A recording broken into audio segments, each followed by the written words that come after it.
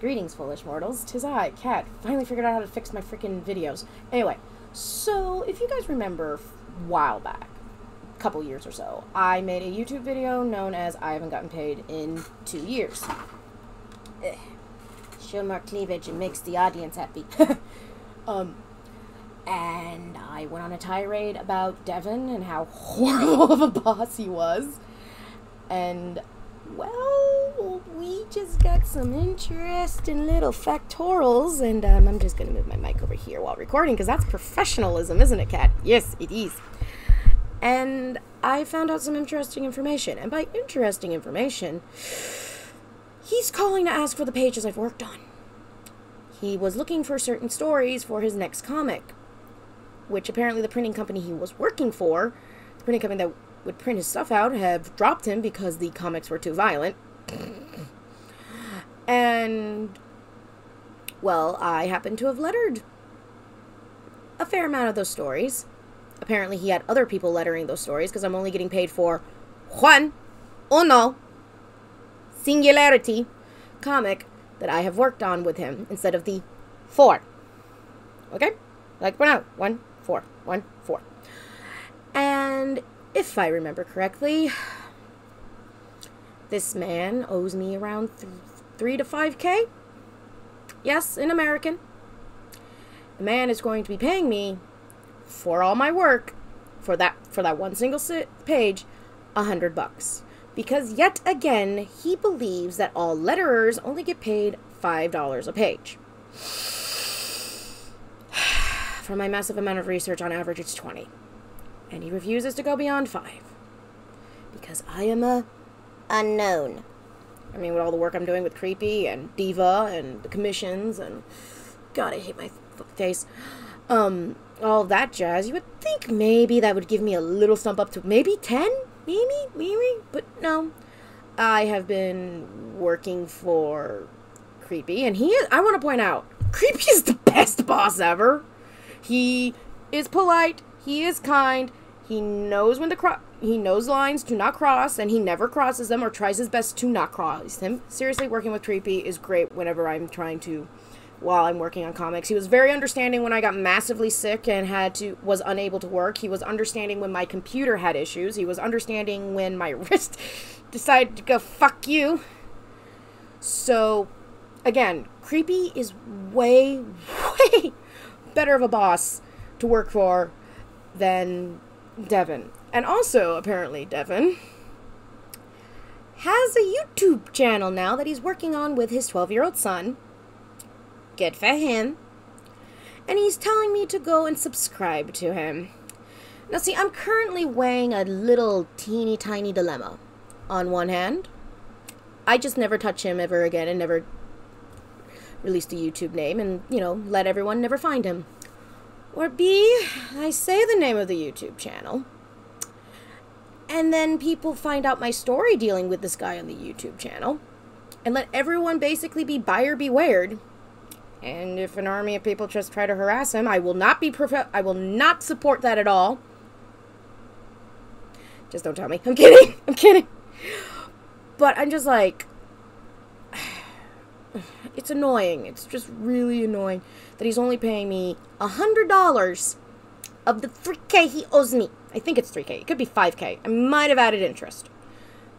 The YouTube video, which says I have not been paid in 2 years, will cover it. And then he talks about other comics, and then he goes, and I even asked him, what about the ones that you made me color? And he goes, made you? Those were for, you had me color for you. And he goes, those were for practice. That wasn't for money. Line number 1, he said. And 2, he then goes, so how's your coloring anyway? And I was sitting there fuming. And I would like to point out, my mom was trying to be like, listen, he'll pay you. If he pays you, we should be fine, we can get rid of Devin. And I'm like, and I am doing customer service voice, which apparently I have now. Well, I've had it for a while. Doing all the math for him and trying to be polite.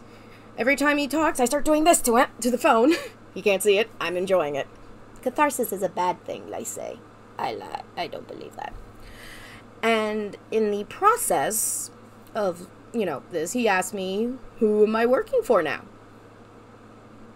Now, he then asked me what my projects are. I did mention I am working for someone else, a nice boss who actually fucking pays me.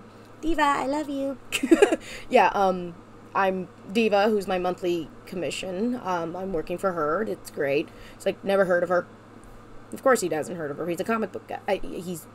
Who knows? And then I mentioned I was working for that long-haired creepy guy. I said a YouTube personality, and he's like, oh, which one? I was like, this one. And he goes, what's the comic about? I pulled out the NDA, but like a small, teeny, tiny, evil little gremlin that lives inside my brain goes, no, tell him in full, massive detail what you're hired to do now with that long-haired creepy guy. Do it! Do it! Make him suffer! But yeah, it's just, you know, this is the thing now. At least I'm getting a lot more respect from who I'm working with now, which is great. But he's all like, oh, by the way, another member of our team is going to have to send you money through PayPal because my PayPal keeps getting hacked. Well, man, if you actually used a very decent password, you wouldn't have this issue. But still, he's like, just give me the pages, and I'm like, I'll get it when you pay me. So I'm trying to be a nice, good person and help him out and give him the pages and get the ones I'm paid for. If he wants the rest, he's gonna have to give me more.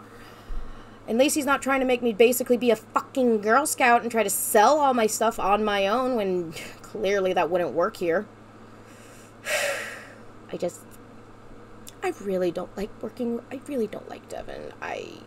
His professionalism is non-existent. Like, yes, the comics I do with Creepy are of an adult nature, and we do talk of an adult thing, but that's business, and it's consenting on both partners, and if anyone is uncomfortable, we will tell. Devin, on the other hand, ain't that type of guy, and he just thinks it's okay to talk about sex and shit whenever even though I'm clearly uncomfortable when he's talking about it. And I mean clearly. I repeat, anytime he finds me around with a guy, he makes jokes about how I'm gonna get pregnant with them, or makes jokes about my body type and saying you're a small, thick girl. Every guy should be after you. I'm like, oh, and let's not talk about his Facebook page, which has a bunch of nothing against these women. Women, do what you do. But just, he fills up the page that's supposed to be his professional page with this corny ass shit, and I'm just... there are horror stories. There's 2 videos about all the shit that Devin has done to me. And I hope if his YouTube channel becomes successful and someone finds this video, triple doubt on that, it's gonna be interesting. But again, I am basically just trying my best here. I am trying to move on, trying to do the stuff with Creepy and Diva. Love you guys. And I'm moving on to greener pastures, although he says he wants to hire me again, and I'm like, no. I'm not that desperate. I'll draw furry porn before I work with him again. Wait, I have. Fuck. But you get the idea. So, if anyone has been actually watching this, been wanting to know an update on the Saga of Doom, the Devin pain-in-the-ass Bagcog Studios cycle, I think this is the third part of it now. And again, sadly, no contract. But Mom was... It's very funny. It's just... I'm tired. I was told about this right when I was about to go to bed, too, and I'm like, okay, I wasn't actually going to go to bed. I was going to play video games or draw more stuff. I don't know. So this is my life. Thanks for watching and learning this update. This update was mainly made so I can just basically explain to friends what's going on without having to type it, because I'm sick and tired of typing. Thanks for watching, foolish mortals. Have a good day.